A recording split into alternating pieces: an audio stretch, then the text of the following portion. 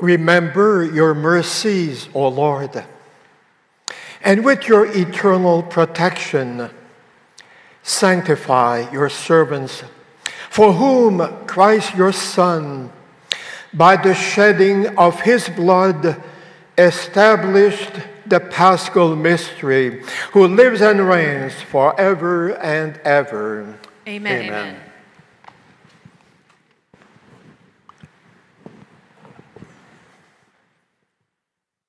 A reading from the book of the prophet Isaiah.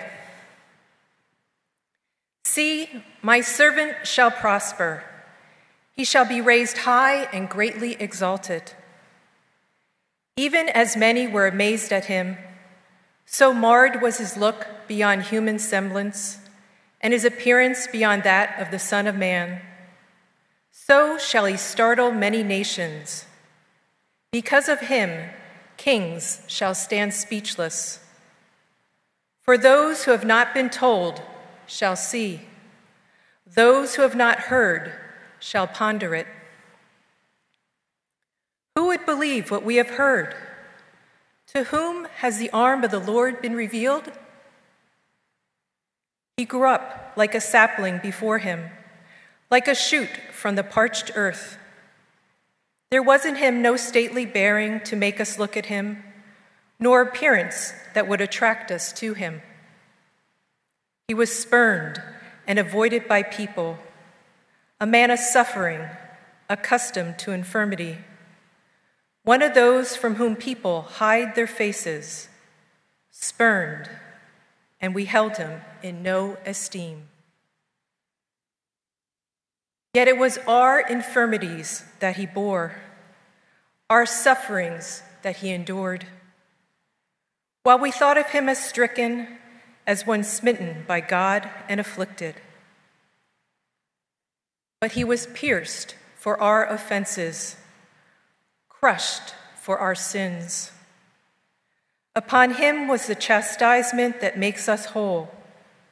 By his stripes we were healed. We had all gone astray like sheep, each following his own way, but the Lord laid upon him the guilt of us all. Though he was harshly treated, he submitted and opened not his mouth.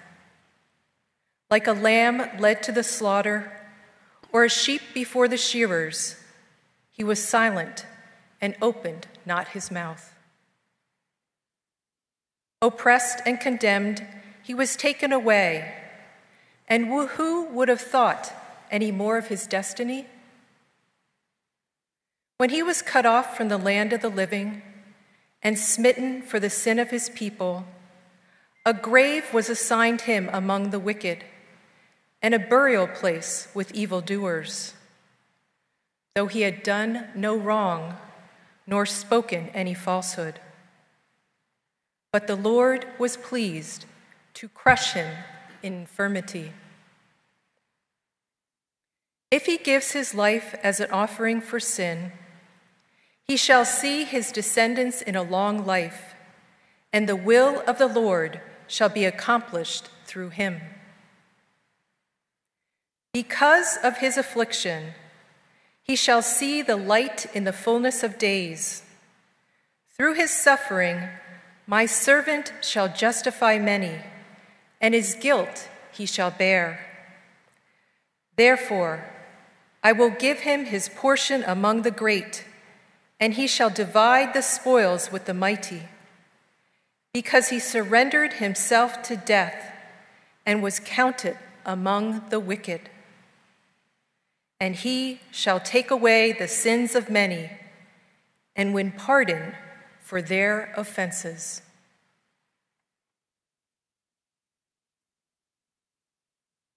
The word of the Lord. Thanks be to God.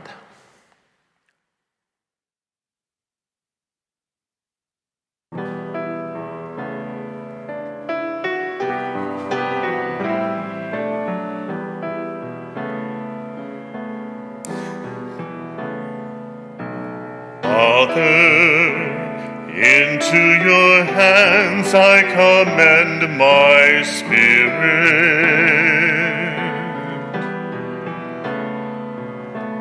Father, into your hands I commend my spirit.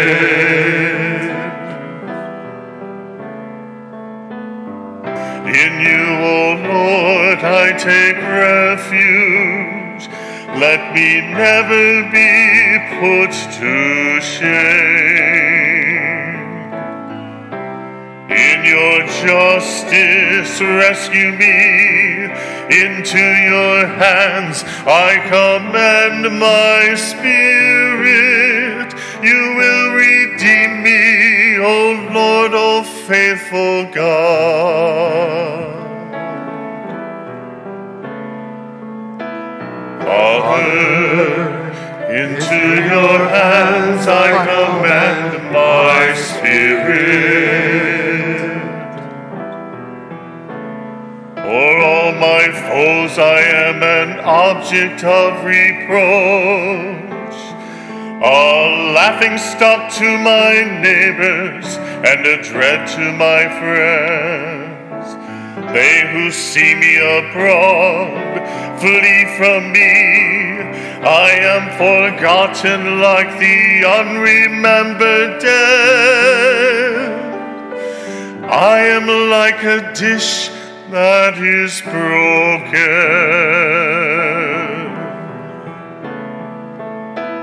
Father, into your hands I commend my spirit.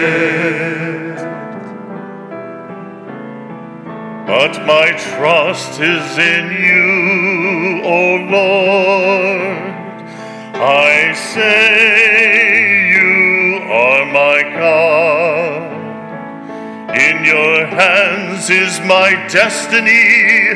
Rescue me from the clutches of my enemies and my persecutors.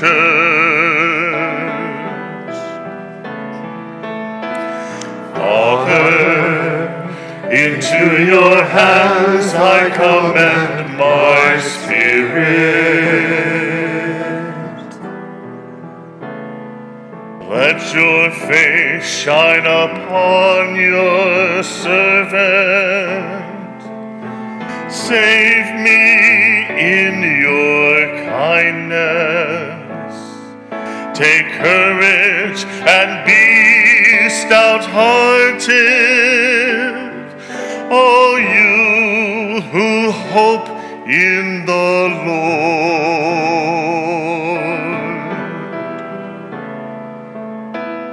Father, into your hands I commend my spirit.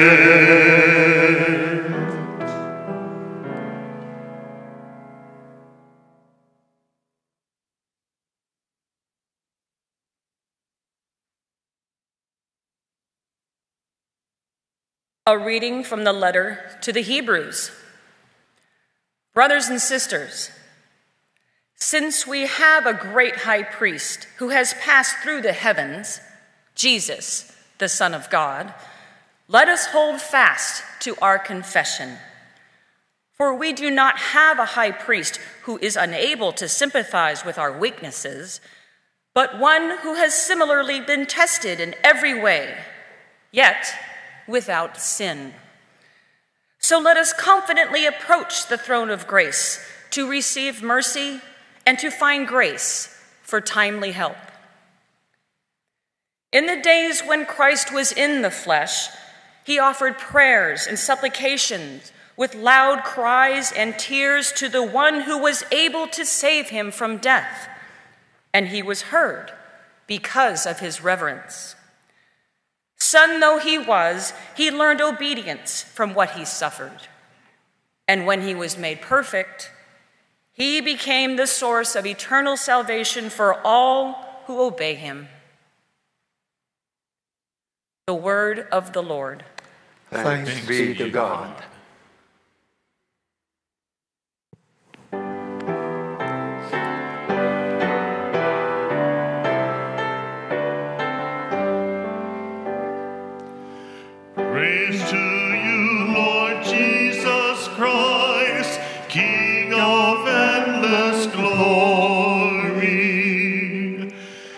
Praise to you, Lord Jesus Christ, King of endless glory.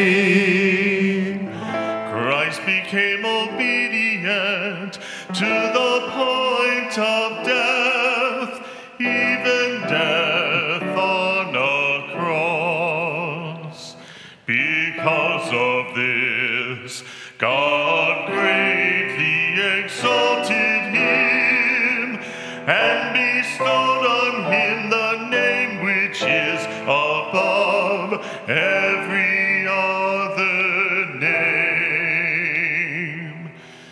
Praise To you, Lord Jesus Christ, King of endless glory. The Passion of our Lord Jesus Christ according to John. Jesus went out with his disciples across the Kidron Valley to where there was a garden, into which he and his disciples entered. Judas, his betrayer, also knew the place, because Jesus had often met there with his disciples. So Judas got a band of soldiers and guards from the chief priests and the Pharisees and went there with lanterns, torches, and weapons. Jesus, knowing everything that was going to happen to him, went out and said to them, "Whom are you looking for?" They answered him, Jesus, the Nazarene. He said to them, "I am." Judas, his betrayer, was also with them. When he said to them, "I am," they turned away and fell to the ground. So he again asked them, "Whom are you looking for?" They said, Jesus, the Nazarene. Jesus answered, "I told you that I am. So if you are looking for me, let these men go." This was to fulfill what he had said, "I have not lost any of those you gave me." Then Simon Peter, who had a sword, drew it, struck the high priest's slave, and cut off his right ear. The slave's name was Malchus. Jesus said to Peter, "Put your sword into its scabbard. Shall I not drink the cup that the Father gave me?" So the band of soldiers, the tribune, and the Jewish guards seized Jesus, bound him, and brought him to Annas first. He was the father-in-law of Caiaphas, who was a high priest that year. It was Caiaphas who had counseled the Jews that it was better that one man should die rather than the people. Simon Peter and another disciple followed Jesus. Now the other disciple was known to the high priest, and he entered the courtyard of the high priest with Jesus. But Peter stood at the gate outside. So the other disciple, the acquaintance of the high priest, went out and spoke to the gatekeeper and brought Peter in. Then the maid who was the gatekeeper said to Peter, You are not one of this man's disciples, are you? He said, I am not. Now the slaves and the guards were standing around a charcoal fire that they had made because it was cold and were warming themselves. Peter was also standing there keeping warm. The high priest questioned Jesus about his disciples and about his doctrine. Jesus answered him, "I have spoken publicly to the world. I have always taught in a synagogue or in the temple area where all the Jews gather, and in secret I have said nothing. Why ask me? Ask those who heard me what I said to them. They know what I said." When he had said this, one of the temple guards standing there struck Jesus and said, Is this the way you answer the high priest? Jesus answered him, "If I have spoken wrongly, testify to the wrong. But if I have spoken rightly, why do you strike me?" Then Annas sent him bound to Caiaphas, the high priest. Now Simon Peter was standing there keeping warm, and they said to him, You are not one of his disciples, are you? He denied it and said, I am not. One of the slaves of the high priest, a relative of the one whose ear Peter had cut off, said, Didn't I see you in the garden with him? Again, Peter denied it, and immediately the cock crowed. Then they brought Jesus from Caiaphas to the praetorium. It was morning, and they themselves did not enter the praetorium in order not to be defiled, so that they could eat the Passover. So Pilate came out to them and said, "What charge do you bring against this man?" They answered and said to him, "If he were not a criminal, we would not have handed him over to you." At this, Pilate said to them, "Take him yourselves and judge him according to your law." The Jews answered him, "We do not have the right to execute anyone." in order that the word of Jesus might be fulfilled, that he said, indicating the kind of death he would die. So Pilate went back into the praetorium and summoned Jesus and said to him, "Are you the king of the Jews?" Jesus answered, Do you say this on your own, or have others told you about me? Pilate answered, "I am not a Jew, am I? Your own nation and the chief priests handed you over to me. What have you done?" Jesus answered, My kingdom does not belong to this world. If my kingdom did belong to this world, my attendants would be fighting to keep me from being handed over to the Jews. But as it is, my kingdom is not here. So Pilate said to him, "Then you are a king?" Jesus answered, You say I am a king. For this I was born, and for this I came into the world, to testify to the truth. Everyone who belongs to the truth listens to my voice. Pilate said to him, "What is truth?" When he had said this, he again went out to the Jews and said to them, "I find no guilt in him. But you have a custom that I release one prisoner to you at Passover. Do you want me to release to you the king of the Jews?" They cried out again. "Not this one, but Barabbas." Now Barabbas was a revolutionary.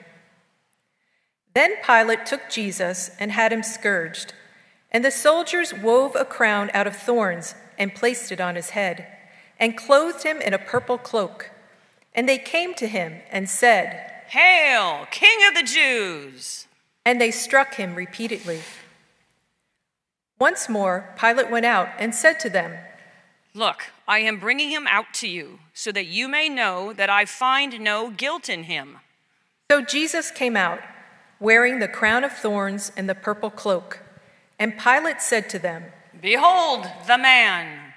When the chief priests and the guards saw him, they cried out. "Crucify him! Crucify him!" Pilate said to them, "Take him yourselves and crucify him. I find no guilt in him." The Jews answered, "We have a law, and according to that law, he ought to die, because he made himself the Son of God." Now when Pilate heard this statement, he became even more afraid and went back into the praetorium and said to Jesus, "Where are you from?" Jesus did not answer him. So Pilate said to him, "Do you not speak to me? Do you not know that I have power to release you, and I have power to crucify you?" Jesus answered him, You would have no power over me if it had not been given to you from above. For this reason, the one who handed me over to you has the greater sin. Consequently, Pilate tried to release him, but the Jews cried out, "If you release him, you are not a friend of Caesar. Everyone who makes himself a king opposes Caesar." When Pilate heard these words, he brought Jesus out and seated him on the judge's bench in the place called Stone Pavement, in Hebrew, Gabbatha. It was preparation day for Passover, and it was about noon. And he said to the Jews, "Behold, your king." They cried out. "Take him away! Take him away! Crucify him!" Pilate said to them, "Shall I crucify your king?" The chief priests answered. "We have no king but Caesar." Then he handed him over to them to be crucified. So they took Jesus, and carrying the cross himself, he went out to what is called the place of the skull, in Hebrew, Golgotha. There they crucified him, and with him 2 others, one on either side, with Jesus in the middle. Pilate also had an inscription written and put on the cross. It read, "Jesus the Nazarene, the King of the Jews." Now many of the Jews read this inscription because the place where Jesus was crucified was near the city, and it was written in Hebrew, Latin, and Greek. So the chief priests of the Jews said to Pilate, "Do not write the King of the Jews, but that he said, 'I am the King of the Jews.'" Pilate answered, "What I have written, I have written." When the soldiers had crucified Jesus, they took his clothes and divided them into 4 shares, a share for each soldier. They also took his tunic, but the tunic was seamless, woven in one piece from the top down. So they said to one another, "Let's not tear it, but cast lots for it to see whose it will be," in order that the passage of Scripture might be fulfilled that says, "They divided my garments among them, and for my vestiture they cast lots." This is what the soldiers did. Standing by the cross of Jesus were his mother and his mother's sister, Mary, the wife of Clopas, and Mary of Magdala. When Jesus saw his mother and the disciple there whom he loved, he said to his mother, "Woman, behold your son. Then he said to the disciple, Behold your mother." And from that hour the disciple took her into his home. After this, aware that everything was now finished, in order that the Scripture might be fulfilled, Jesus said, "I thirst." There was a vessel filled with common wine. So they put a sponge soaked in wine on a sprig of hyssop and put it up to his mouth. When Jesus had taken the wine, he said, "It is finished." And bowing his head, he handed over the Spirit.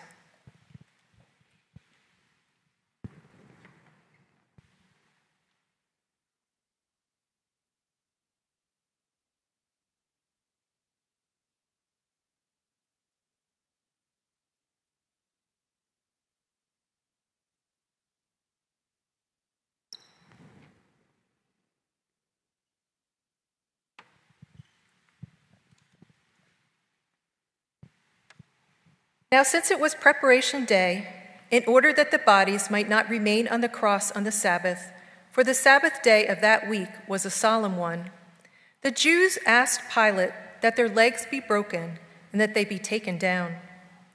So the soldiers came and broke the legs of the first and then of the other one who was crucified with Jesus.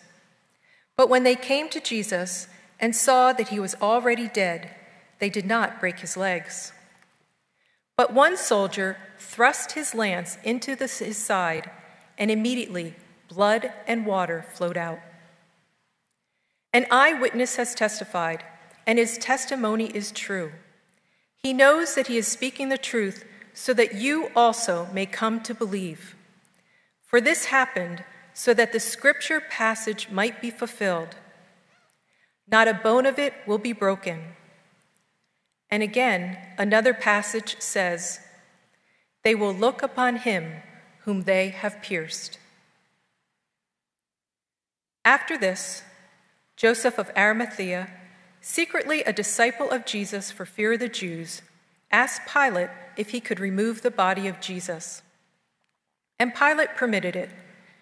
So he came and took his body.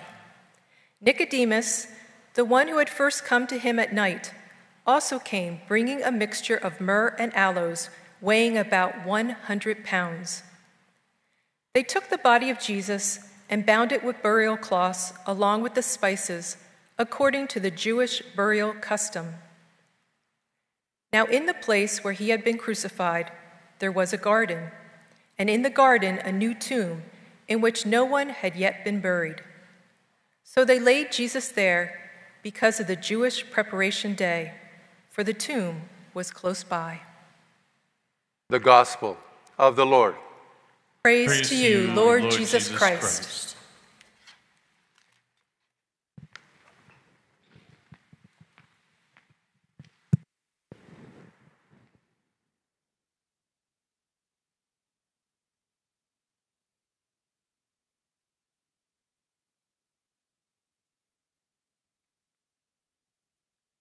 In the summer of 1966, I was in Germany trying to learn German. One day our class went to visit the old city of Hamburg. In the bus, I was sitting next to a young man from Morocco. He was Muslim. The old city of Hamburg is surrounded by a wall that served as a fortress. Above the door, which serves as an entrance to the city, is a huge crucifix.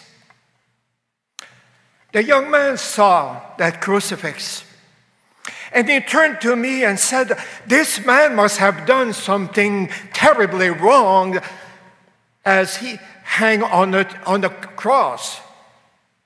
Obviously, this young man did not know about Jesus. You and I, we know that this man, yes, is Jesus.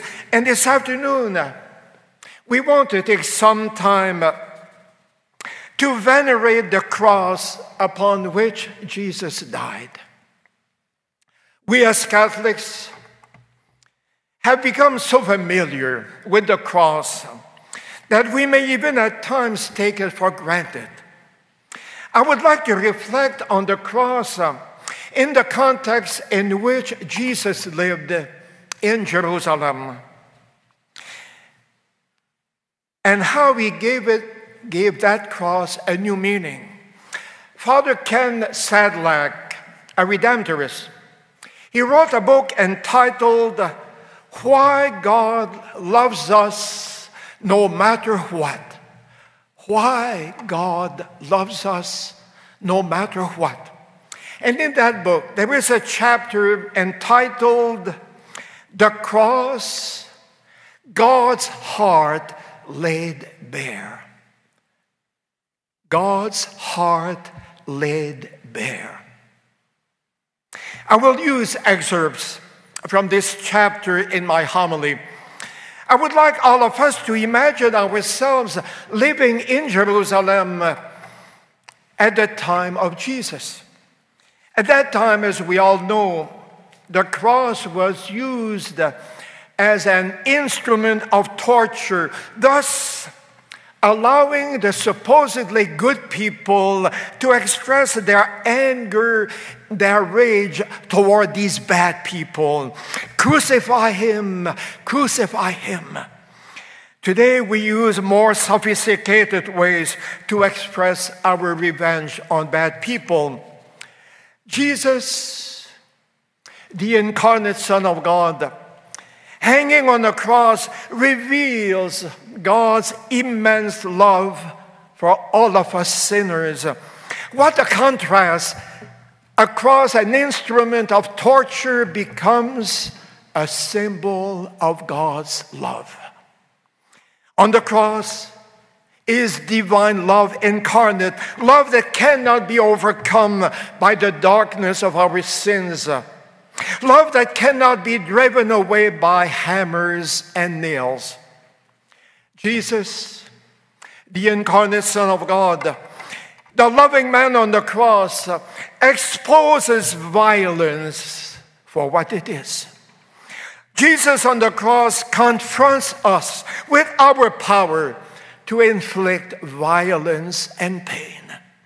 Jesus confronts us with the power of unconditional love.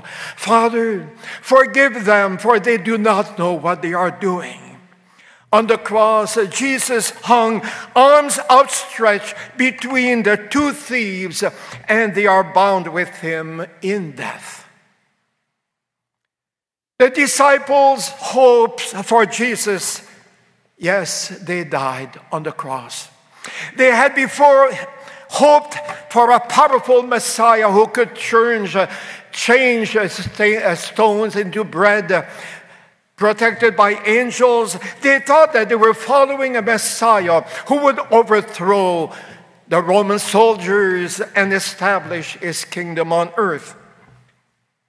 You and I, living in 2020, we look at the cross and we see it not as a sign of defeat, but as an instrument used by God to reveal the depth of his love for us.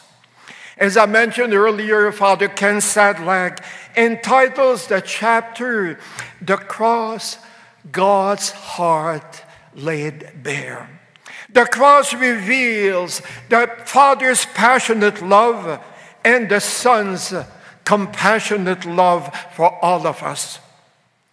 Yes, the violence perpetrated by the Roman soldiers, the anger expressed by the crowd demanding his crucifixion, none of that diminished God's love for us.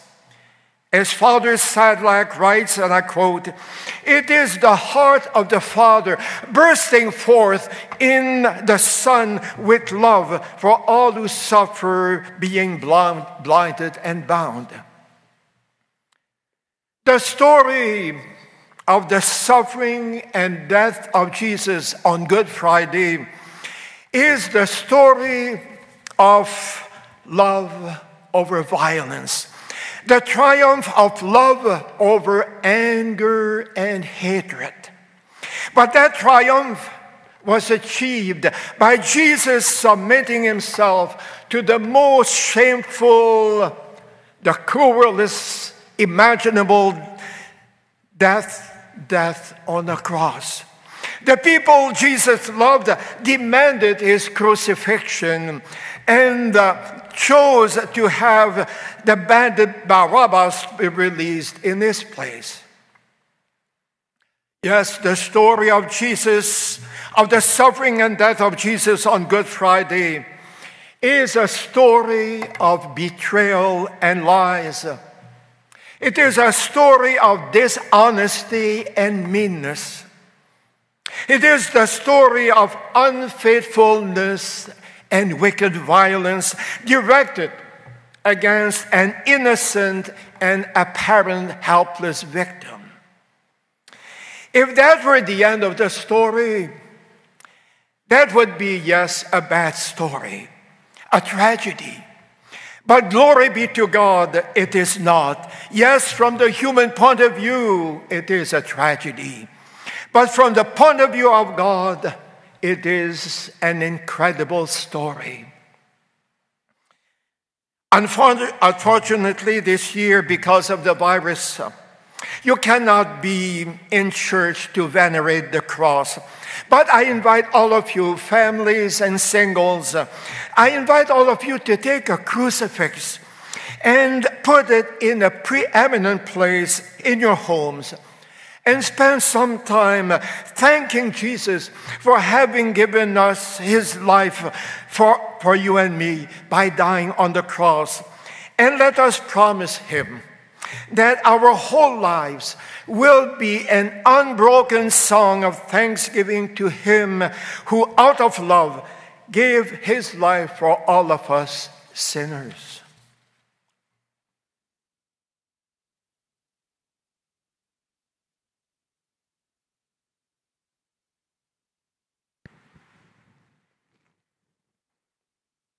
Let us pray, dearly beloved, for the holy church of God, that our God and Lord be pleased to give her peace, to guard her and to unite her throughout the whole world, and grant that leading our life in tranquility and quiet, we may glorify God the Father Almighty. Almighty, ever living God, who in Christ revealed your glory to all the nations. Watch over the works of your mercy, that your church, spread throughout all the world, may persevere with steadfast faith in confessing your name through Christ our Lord. Amen.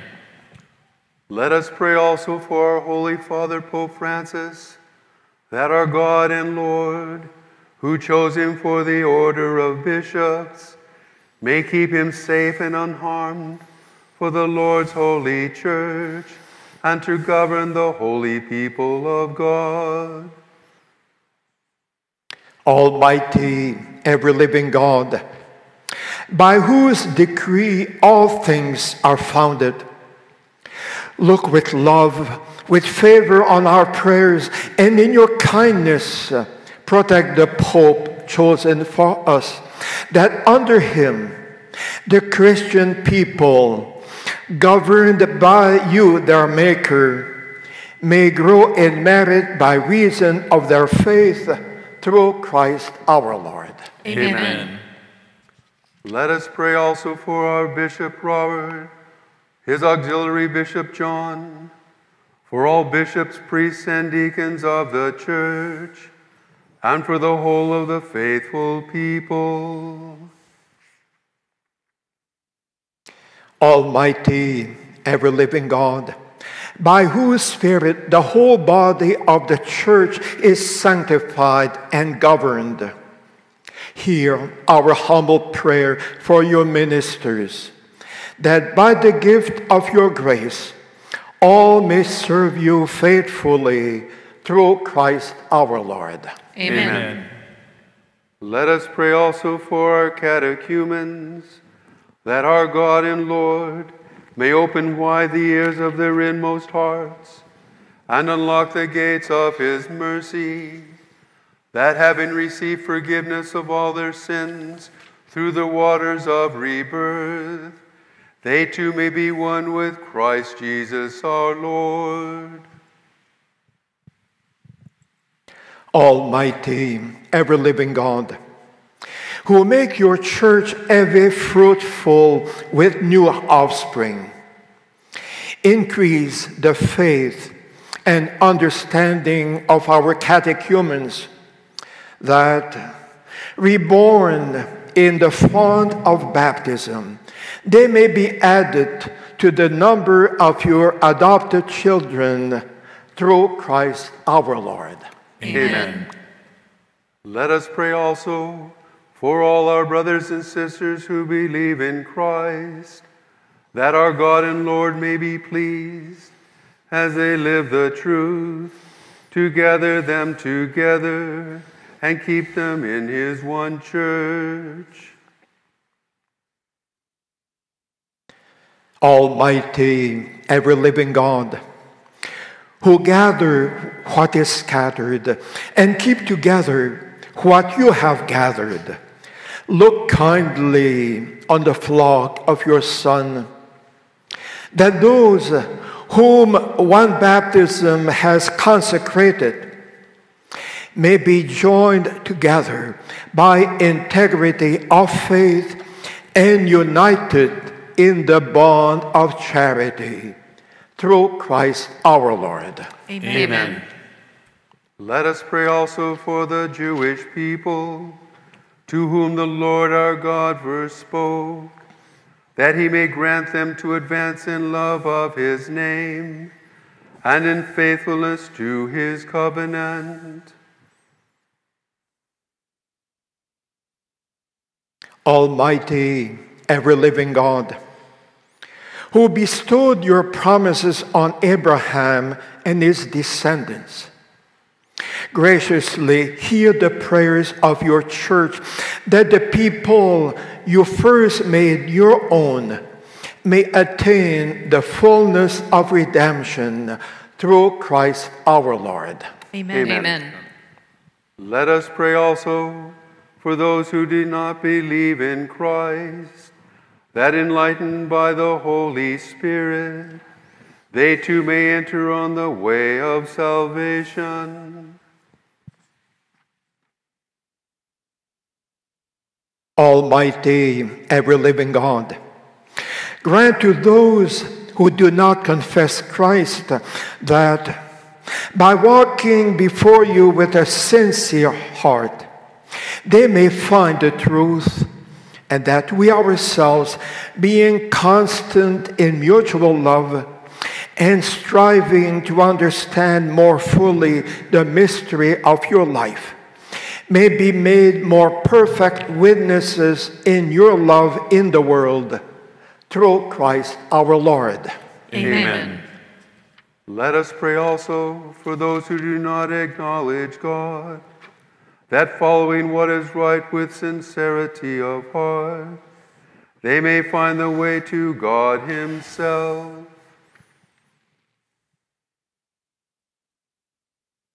Almighty, ever-living God, who created all people to seek you always by desiring you, and by finding you come to rest, grant, we pray, that despite every harmful obstacle, all may recognize the signs of your fatherly love and the witness of the good works done by those who believe in you, and so in gladness confess you, the one true God and Father of our human race, through Christ our Lord.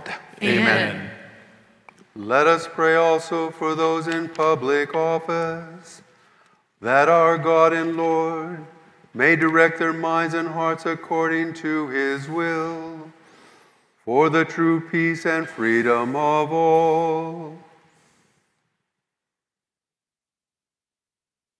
Almighty, ever-living God, in whose hand lies every human heart and the rights of peoples, look with favor, we pray, on those who govern with authority over us, that throughout the whole world, the prosperity of peoples, the assurance of peace, and freedom of religion may, through your gift, be made secure. Through Christ our Lord. Amen. Amen.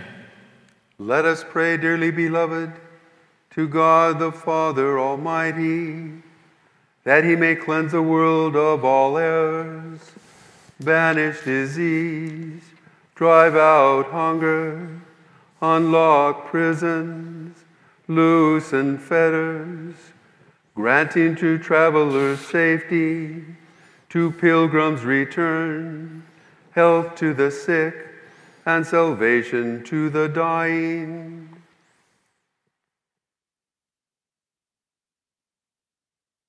Almighty, ever-living God, comfort of mourners, strength of all who toil, may the prayers of those who cry out to you in any tribulation come before you, that all may rejoice, because in their hour of need, your mercy was at hand through Christ our Lord. Amen. Let us pray, dearly beloved, for a swift end to the coronavirus pandemic that afflicts our world, that our God and Father will heal the sick, strengthen those who care for them, and help us all to persevere in faith.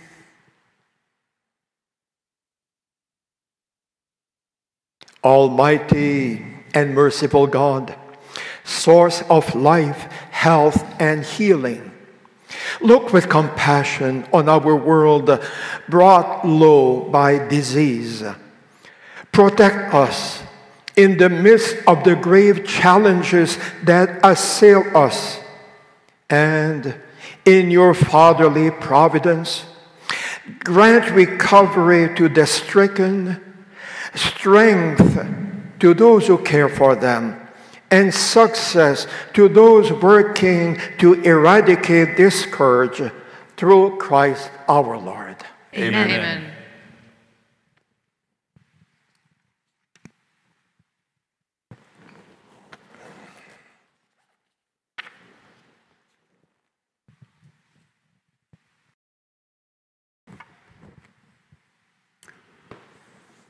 Behold the wood of the cross, on which hung the Savior of the world.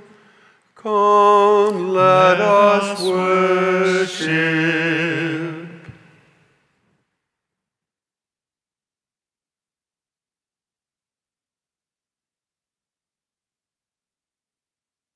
Behold the wood of the cross, on which hung the Savior of the world. Come, let us worship.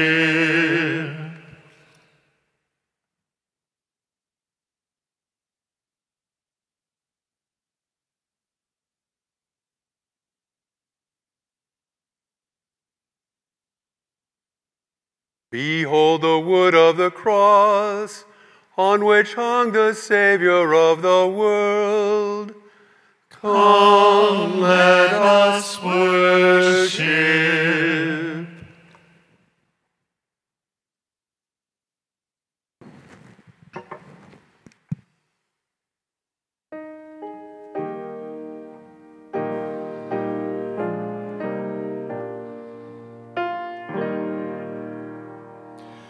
Were you there when they crucified my Lord?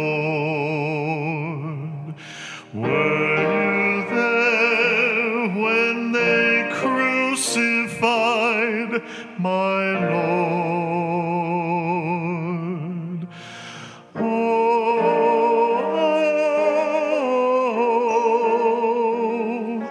sometimes it causes me to tremble, tremble, tremble. Were you there when they crucified my Lord? Were you there when they nailed him to the tree? Were you there when they nailed him to the tree?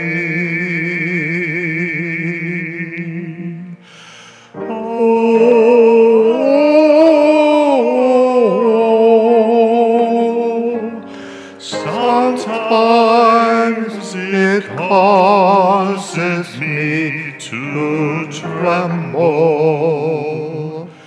tremble,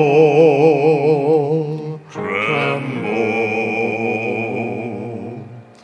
Were you there when they nailed him to the tree? Were you there when they laid him in the tomb? Were you there when they laid him in the tomb? Oh,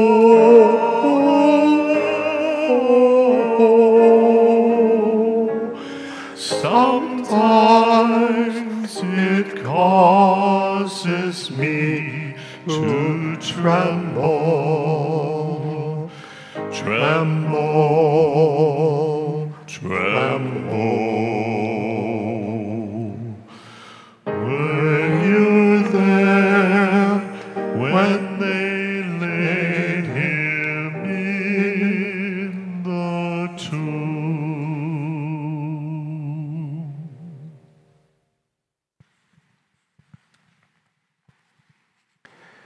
At the Savior's command, and formed by divine teaching, we dare to say, Our Father, who art in heaven, hallowed be thy name. Thy kingdom come, thy will be done, on earth as it is in heaven. Give us this day our daily bread, and forgive us our trespasses, as we forgive those who trespass against us. And lead us not into temptation, but deliver us from evil. Deliver us, Lord, we pray, from every evil. Graciously grant peace in our days, that by the help of your mercy we may be always free from sin and safe from all distress, as we await the blessed hope and the coming of our Savior, Jesus Christ.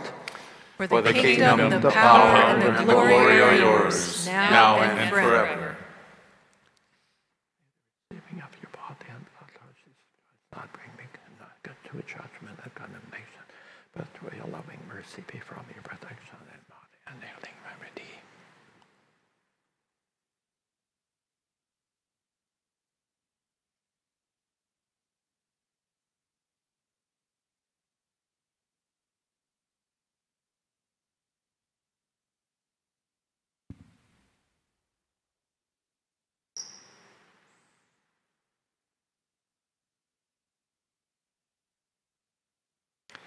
Behold the Lamb of God. Behold him who takes away the sins of the world. Blessed are those called to the supper of the Lamb. Lord, I am not worthy that you should enter under my roof, but only say the word, and my soul shall be healed. Behold the cross on which was hung life's very Lord, God's darling one, Mary's own babe, so cold and so still, helpless before her on Calvary hill. Nails in his hands, nails in his feet, a traitor kiss upon his cheek, and his pierced heart now broken in two, love's crucified for me and for you. Eyes that won't see, ears that won't hear, lips that deny the friend once so dear. Slowly he turns and captures your eye, then passes on to Calvary to die.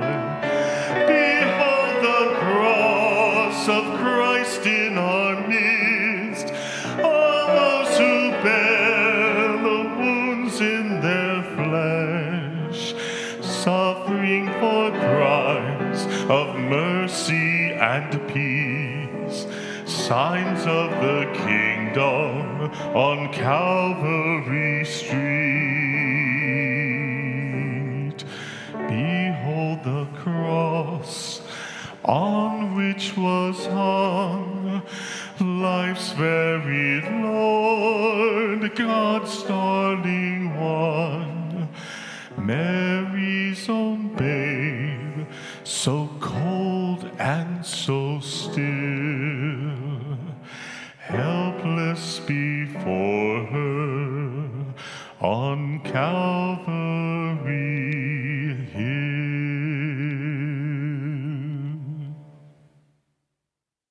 An act of spiritual communion. My Jesus, I believe that you are present in the most holy sacrament. I love you above all things, and I desire to receive you into my soul. Since I cannot at this moment receive you sacramentally, come at least spiritually into my heart.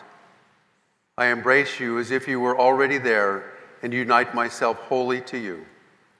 Never permit me to be separated from you.